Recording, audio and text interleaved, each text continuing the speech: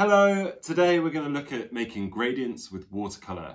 It's something that has been a bit of a bane of my life, and it's one of the steepest learning curves that I've had to go through when learning about watercolour paints. With the right tricks and the right tools, you'll be able to make gradients too, and I'm going to take you through a couple of ways that I do it. So let's get started.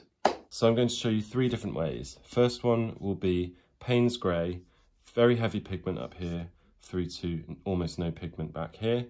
The second one will be Payne's grey into red in a wet on wet technique, and then the Payne's grey into red using one layer first, letting it dry, and then going in with the red from the opposite end. I'm going to be using a sable round Aquafine brush from Rowney. This is an 8, size 8, and it just holds quite a lot of water in the barrel and has quite a fine point. We don't need the point for this exercise, but the capacity for holding water is very important. So I start by loading pigment at one end of the gradient bar, and then I drag it with clear water down to the end. Then what I do is start loading up the paint, so getting much darker at one end, and then battling it back with clear water from the opposite end.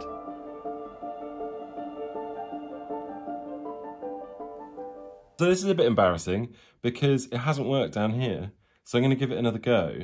And I think the reason for this is that I didn't finish it properly with more clear water going in from the bottom end.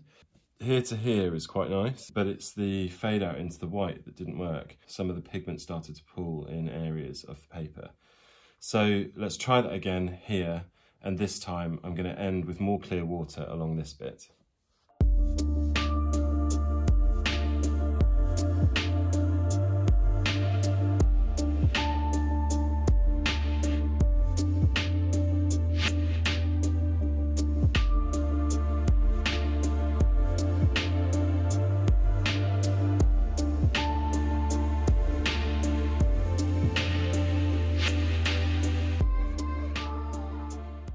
Yeah, this one looks a lot better. I've gone in with clear water from this end and graduated a bit better. So let's dry it and see what it looks like when dry.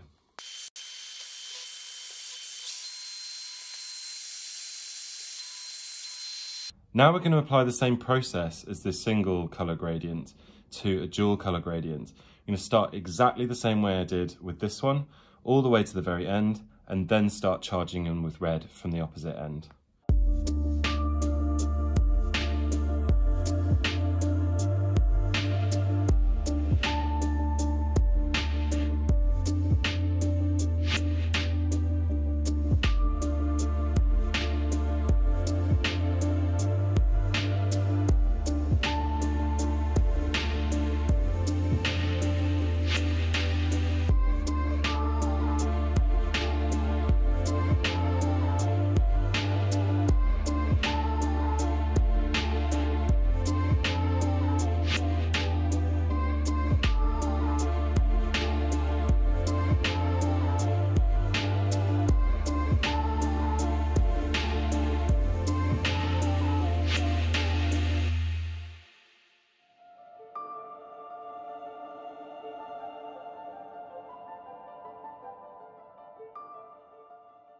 Right, so this is why I don't like the very wet technique. I prefer the one that I'm going to show you next, which is letting one of the gradients dry and then painting a gradient over it. This style of gradient is just really hard to control. It takes a lot of practice. You need really good paper for it as well so that it doesn't buckle, because otherwise what you're going to get is ridges like this, and you'll get the liquid pooling in the base of the ridges, and then you'll get the ring marks of dried watercolour up and down your gradients. So experiment with this one because it is satisfying when you get it right. I mean, mine's a little bit blocky, but I think that will just come down to experience and practicing a bit more. The next one is kind of how I do it, and it's a little bit of a watercolour hack. Okay, so this next one is the same way as we've been doing it before. I'm going to start with the black, let it dry though this time, and then go in with the red.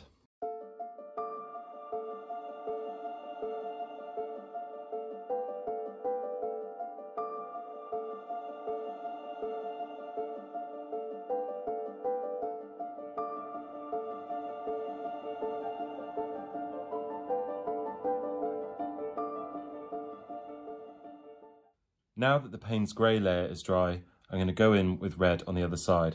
And it doesn't really matter that this is a little bit streaky.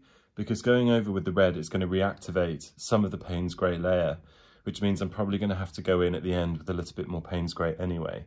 But it is a more measured and controlled way of creating a gradient.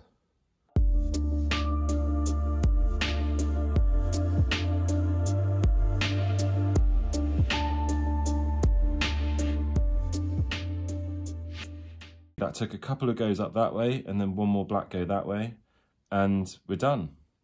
Pretty smooth gradient, I'd say. Now the last gradient, I'm going to do at a 30-degree angle, which is why the camera's tilted up like this. The board, as you can see, is like properly tilted on my desk.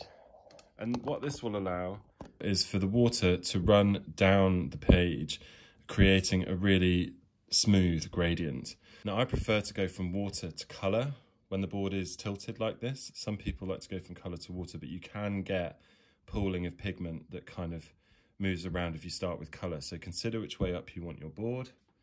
And I'm going to approach this in a slightly different way. So let's get some water up the top and start dragging it all the way down the piece of paper. What we want is an even wetness across the piece.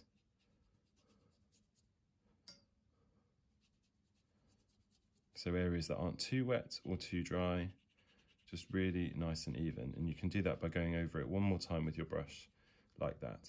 Now,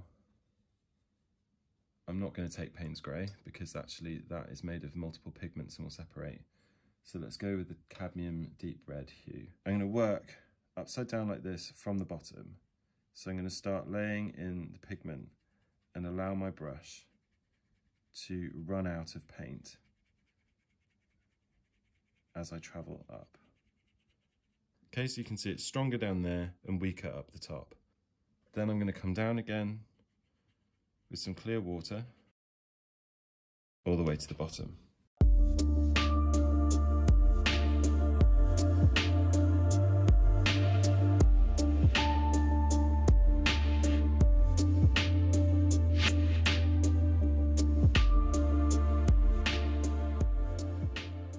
And there you have it, about a 30-degree angle with your board, and gravity will help do all the hard work.